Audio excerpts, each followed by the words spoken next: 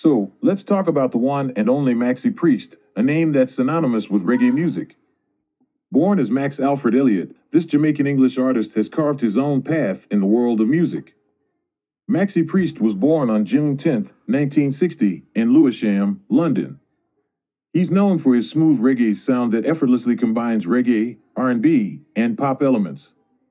His career has spanned several decades, and he's still going strong. Maxi's journey in music began at a young age.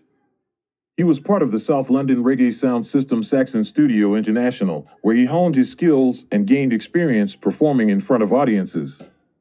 In the mid-1980s, Maxi Priest burst onto the international music scene with his debut album You're Safe. However, it was his 1988 album Maxi that catapulted him to stardom. The album featured the hit single Wild World, a cover of Cat Stevens' classic, which became his breakthrough track.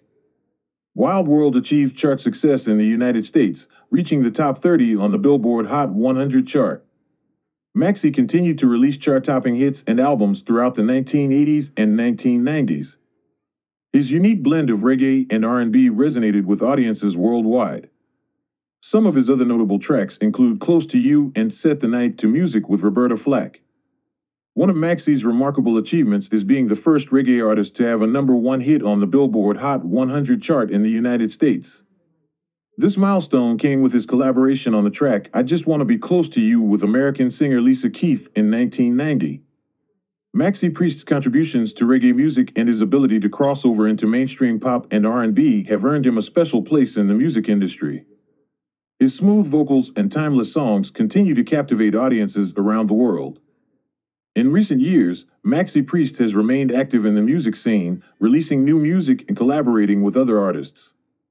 His enduring legacy and ongoing commitment to his craft make him a true icon in the world of reggae and beyond.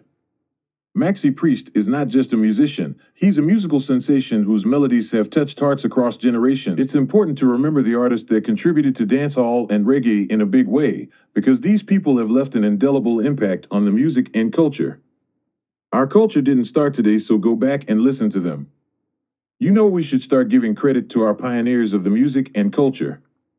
And to those who came first and paved the way to music that left an indelible mark so many individuals' heart throughout the world. So let's not forget them. By remembering the people and the moments that shaped the music and our culture. Reggae and dancehall is the most influential genre ever. Subscribe to the channel if you like what I am saying because it's free. Liking and subscribing don't cost a thing. Come back to Renegade Crew TV. Thank you and goodbye.